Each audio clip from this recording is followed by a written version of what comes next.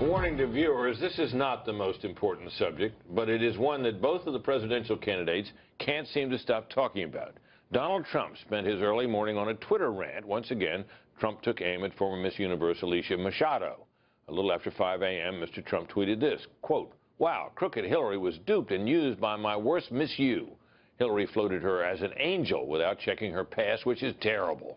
He followed up about 15 minutes later with this. Did crooked Hillary help disgusting, check out sex tape and past, Alicia M. become a U.S. citizen so he could use her in the debate? The Clinton campaign fired back with a tweet storm of its own. Quote, "This is unhinged even for Trump." A few notes, followed by this. Tweet, "What kind of man stays up all night to smear a woman with lies and conspiracy theories?" And Trump had a response for that. "For those few people knocking me for tweeting at 3 o'clock in the morning, at least you know I will be there, awake, to answer the call." A political panel is back from National Review, Jonah Goldberg, and from the Washington Examiner, Susan Ferriccio. Before we play this, Hillary has certainly been critical of the way Donald Trump allegedly treated Alicia Machado. And it all had to do with the fact that while she was Miss Universe, she gained too much weight in his view. We had some video from the time, and it puts a little different light on how he acted toward her. Let's take a look at it. Alicia is like me and like a lot of other people. I love to eat. We all love to eat. Not all of us. Some of you are lucky, but we eat. We like to eat. And she had tremendous pressure put on her with the win and everything else. Plus, she was going from country to country, all foreign places. And there was a huge amount of pressure. And some people, when they have pressure, don't eat. And some people, when they have pressure, eat too much, like me, but like Alicia. He went on to say that he and Alicia and a personal trainer were going to work on her weight and were going to get her back to looking as beautiful as ever for the following year's pageant. So, folks, how long can this keep going on? Susan? Well, first of all, this started on Monday night at the debate when Hillary Clinton brought up the fact that he had, at one point in the distant past, referred to her as Miss Piggy, I think. Yeah. And Miss House Cleaning. Miss Housekeeper or something. Miss Housekeeper, yeah. Okay, so now, this is alleged. We don't have any proof that he actually said those things. Right. Alicia Machado says it, Hillary says it, but that's it, right? So the bait went out. And as we all knew, Trump took it, and now here we are on Friday night, and this thing is not over.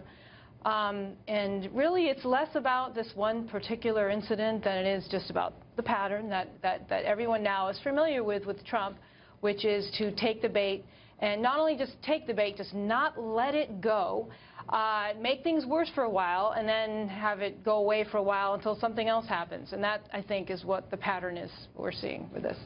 Yeah, no, I think that's right. I think it's sort of silly to talk about the bait in a certain way. The fact is that the Great White took it, and now you got to talk about what the Great White is doing to get off the hook. And this points to a fundamental problem that I think Donald Trump has. When he's punching up, he's winning. That's how he won the primary. He took on Jeb, who was this big front runner. He took on the RNC. He took on the Washington establishment. He took on the powers that be, and he looked great. He looked like a hero to his fans. When he punches down, he looks really, really bad. And we learned that with the cons. We're learning that with this. It looks very unpresidential. It looks beneath him, and it looks like he doesn't have a good temperament. He needs to learn how to drop taking bait like this, because you know there are going to be a lot more attempts to bait him, and there's every reason to believe they'll work. And we now, in addition to dueling tweets about the former Miss Universe, we have dueling issues involving foundations. Both Donald Trump and Hillary Clinton, their foundations have both come under intense scrutiny during this 2016 election. Today, a new issue involving Donald J. Trump Foundation. It has never obtained the certification that New York State requires for a charity to solicit money from the foundation's New York office. That is according to the New York State Attorney General's office. Your thoughts on this, Jonah? Well, I think in and of itself, this is not that big a story, save for the fact that it reinforces other stories about the sort of shoddiness and slipshod way that foundation has been run. You're talking about the Trump Foundation. The Trump Foundation. Right. It also kind of undermines the whole I hire the best people thing. But ultimately, I think these foundation stories kind of cancel each other out. That's my question, because there's a great deal that has been learned about the Bill and Hillary Clinton Foundation and the way it's dealt with people and the walking conflict of interest that a lot of people felt the foundation automatically was. So does this really take that issue off the table in your view, Well, Susan? that, I think, is perhaps the biggest problem with this. It's like Jonah said, in and of itself, I don't think it's that big of a deal. But if they do cancel each other out, in other words, if it makes it harder for Trump to attack or go after her, say, at the next debate on Clinton Foundation because he doesn't want to get the return fire on Trump Foundation, that's taking something out of his arsenal that could have been a really effective and powerful way to go after Clinton. Yeah, and I think the Clinton Foundation is arguably a much worse agree thing. with that. Mm-hmm. The Trump Foundation sounds like it was a little sleazy, a little self-dealing.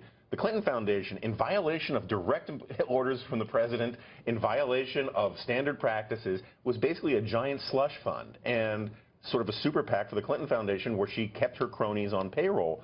There is an ancient principle in political philosophy that any foundation that has Sidney Blumenthal on the payroll is up to no good. Folks, Sidney Blumenthal, of course, is a longtime Clinton friend, intimate, and operative, who enjoys, here in Washington and elsewhere, not the greatest reputation for straight dealing. Joan and Susan, thanks very much.